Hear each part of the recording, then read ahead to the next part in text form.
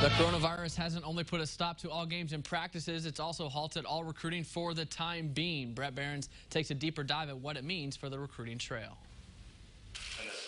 Gavin Sullivan still hasn't opened the jerseys for his mid-pro academy teams, and it doesn't look like they'll be coming out of the box anytime soon. The co-founder, director, and coach of the AAU development program has a lot more questions than answers about the future right now.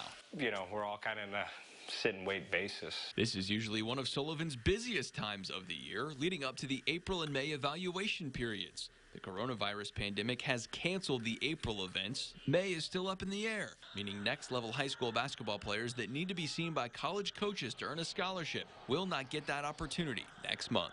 Makes it harder for everybody, harder for college coaches. They get less eyes. It's going to come down to really trusting relationships, trusting what people are saying.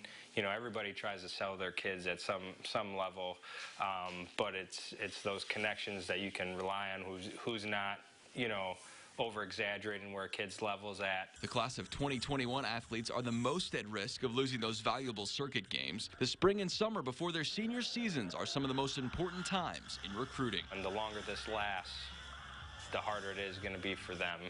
And I think that's a scary part for those guys right now. Illinois head coach Brad Underwood and his staff are in a similar spot as they try to fill their recruiting boards. NCAA rules restrict them from any on or off-campus visits right now, meaning they can only call, text, or send mail until this pandemic clears. I think it's to be determined yet if you can convince a kid to come by phone call. But I think, again, it's a very fluid situation that we've had a lot of 21 kids in unofficially, some officially. That's been a very big positive as they got to see State Farm Center, they got to see some games.